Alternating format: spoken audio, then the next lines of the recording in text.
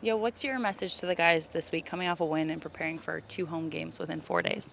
No, the message is gonna be to keep the momentum. We've had 2 great weeks. Like I said, the mentality has been very good for the past 2 months.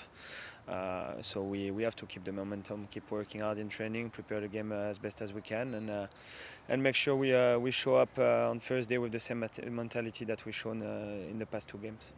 Talking about not always playing the most beautiful soccer on the road, sometimes you kind of have to win ugly.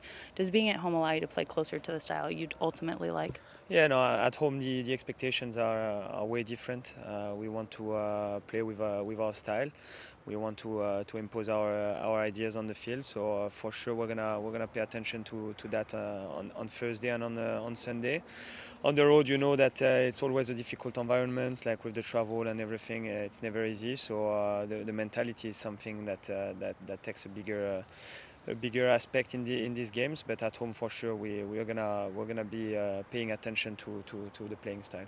After the match, you talked about making some adjustments at halftime. It looked like Kakuta came inside, Alan Cruz shifted out wide. What was the thought behind that, and did you like how it played out? No, we were getting exposed in the first half on our left side. So the idea at halftime was to change the player's profile in the position. So Kekuta went more central, played as a false nine in our 4-3-3. Cruzy went on the left side to give us more coverage on the side.